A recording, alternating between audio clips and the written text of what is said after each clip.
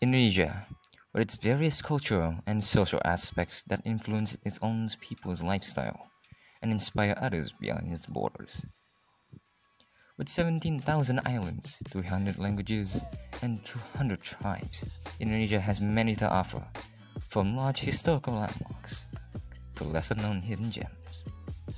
And as students of the University of Sriwijaya, we are presenting to you one of Indonesia's greatest and proudest achievements in Muslim culture, the Al-Qur'an Al-Akbar.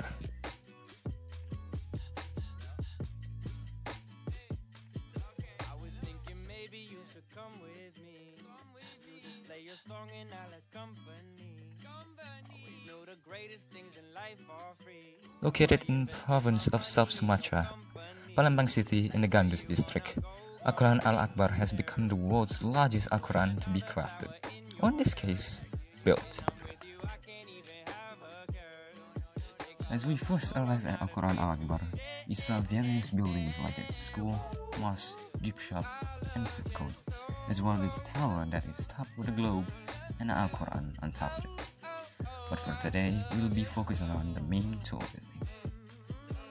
In order for us to enter the building, we must buy the tickets first, which costs 20,000 rupiahs per person, which is equivalent to $1.36 or 144 yen. As we go up the stairs to the building, our temperatures were checked as protocol for health and safety reasons. From here, we saw our first example, one of the giant carvings of the Quran. Larger than man, this gave us the first look of what we will be looking for today. But even that didn't prepare us for what is presented at the end of the hall. As we walked down the hall, passing through several local and traditional Sumatran antiques, we entered the first chamber.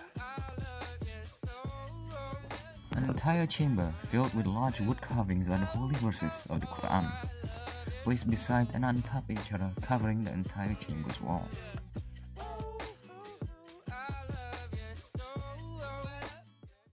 We then move on to a platform overlooking an even more massive chamber as the speaker plays verses of the Quran for the visitors. The platform we were on acted as a break area and a little cafe where visitors can relax, look at the scenery, as well order Al-Qur'an Al-Akbar's own brand of coffee and souvenirs, which range in price between 10,000 rupiahs to 75,000 rupiahs. Sadly for us, when we came, the one in charge of the cafe was currently on holiday, so we can't order any coffee freshly poured, but we can still buy the coffee powder to make it ourselves at home.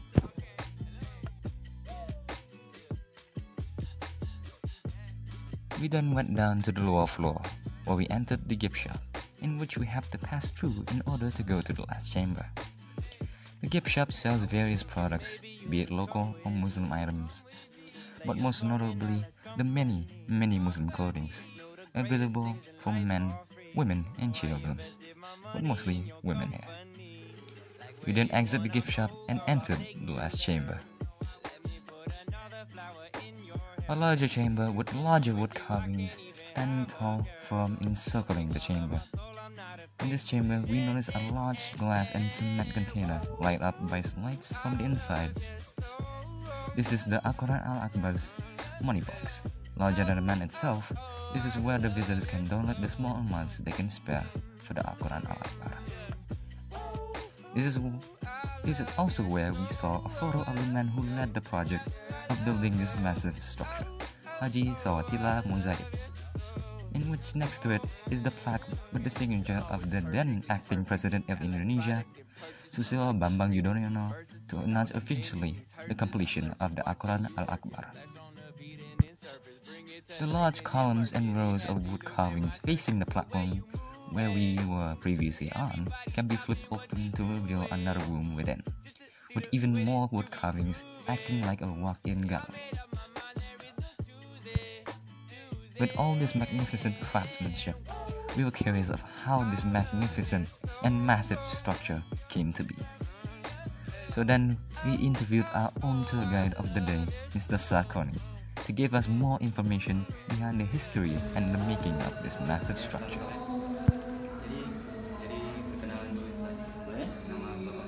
Di sini nama kita Sarkoni. Right then, the name is Sarkoni. I work as one of the tour guides and caretakers of the Al-Qur'an Al-Akbar.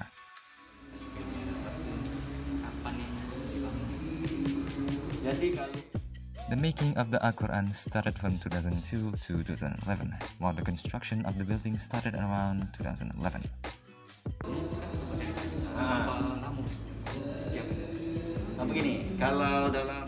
Well, the making of one of the carvings took around 2 to 3 months to make. What was the process? Well, it went through a lot, be it the writing, the molding, the crafting, the carving, the painting, and the polishing.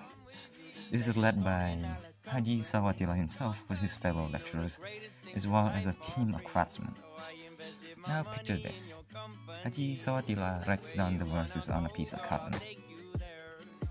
Then it would be pressed onto an oil paper or onion skin, and then would be checked, reread, and reinterpreted. If the writing was right, then it would be molded onto the plank by the team, then carved, then polished, then been painted on.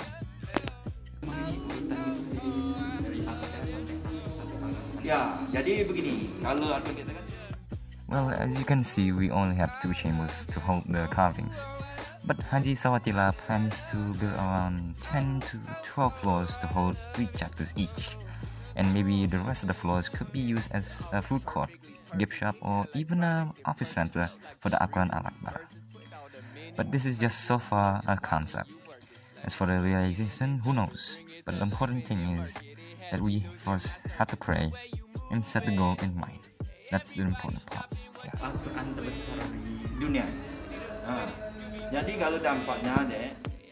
Well, the impact towards Gandus and its people is considerably amazing. To be honest, back then, Gandus was just an average landmass without anything to be proud of. If you came here by car and rolled down the windows, inshallah, it would smell like rubber. This is the reason why Haji Sawatila didn't want it to be built in the middle of the city, and had this place built in Gandus himself. Because when the Al-Qur'an Al-Akbar was built, many people from around the world came and visit Gandus. People from Singapore, Borneo, Australia, Africa, and especially people from Malaysia. Business here became more profitable, and Gandus received more and more visitors each year, and became a lot more remembered.